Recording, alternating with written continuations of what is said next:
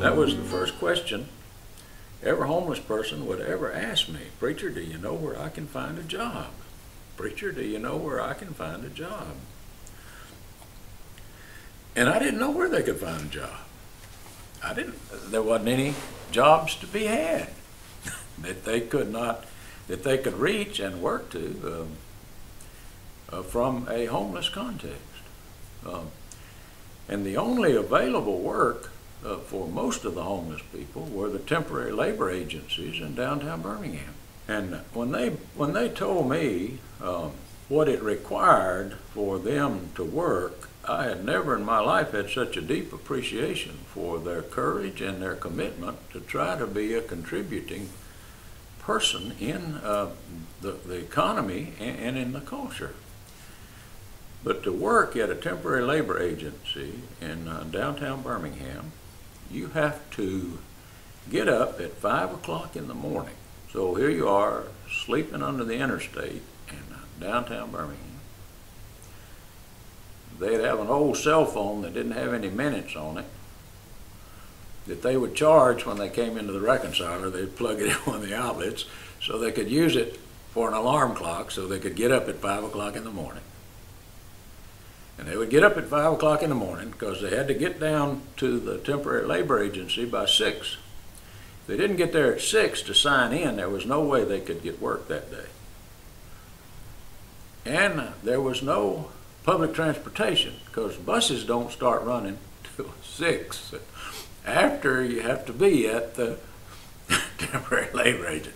So they would have to walk. Well, guess what would happen when they would walk? Well, the police would stop them and run a background check. And if they had any kind of warrant against them, wham, they were slammed in jail. They'll start the whole process over again and lose even that opportunity.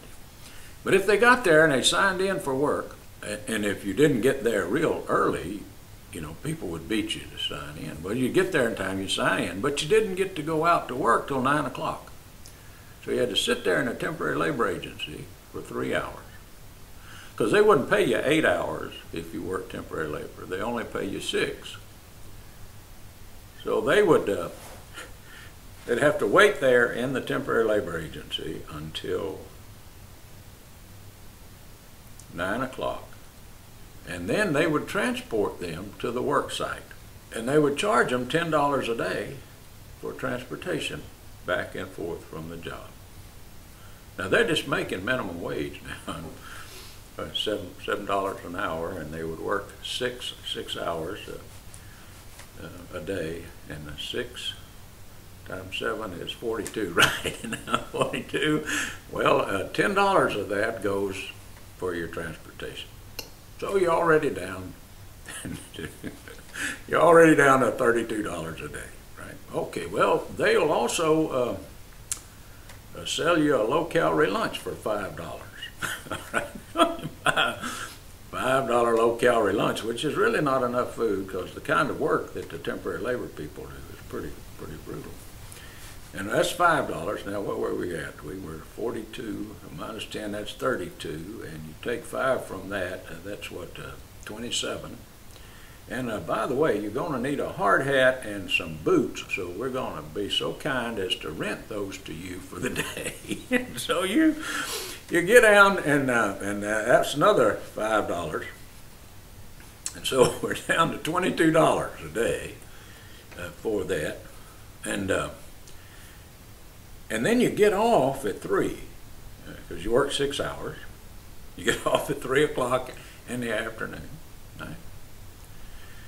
But they don't pay you till 6. They don't write you a check to pay you for the day until 6 o'clock. So you have to sit there and wait another 3 hours. Now, you put in 12 hours from 6 to 6. And they're going to write you this check. Where were we at? $22, I believe. So you get a check for $22. All right? A day. So you get the check for $22. Now, you don't have access to banking. Right? You can't bank that check. You don't even have an address, and nowhere in the world you can get a bank account to begin banking that. So what you got to do? Well, you got to go down to the BP on the corner to cash your check. And they charge you another $5 for cashing your check. Now, and so there you are. Where were we at? $22? Now you're down to $17, right? So you have put in 6 hours, 12 hours, you only got paid for 6, and all of the deducts, as they call them, those are the deducts, preacher, the deducts. Then I would have, when I got my cash check, I'd have $17. Well, I'm starving to death.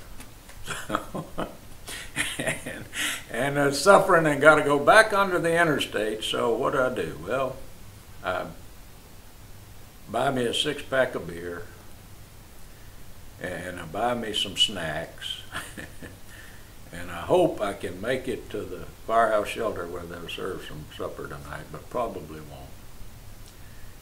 And get up the next morning, and by the time you buy,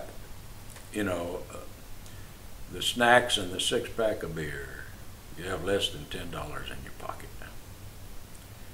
Now, to do that day in and day out, and some of the people who slept on the streets in downtown Birmingham would work at the temporary labor agency that was out here off of Arkadelphia Road, and they would walk all the way, both ways,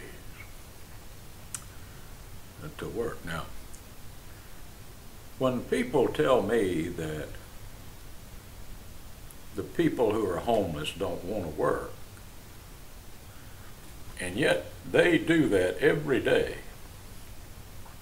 to try to capture some sense of meaning in their life by having a job and to have some kind of petty cash in their pocket, to have some kind of make some kind of contribution to their family's existence, who's trying to survive, doubling and tripling up out here with another family.